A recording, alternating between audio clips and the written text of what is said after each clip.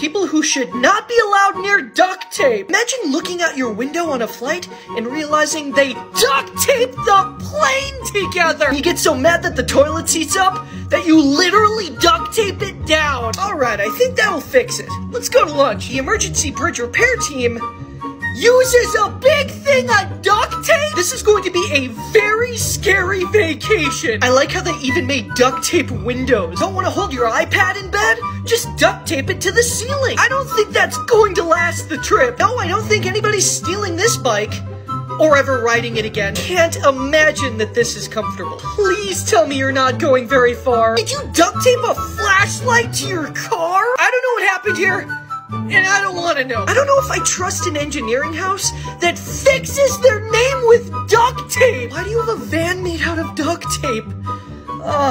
Follow for more.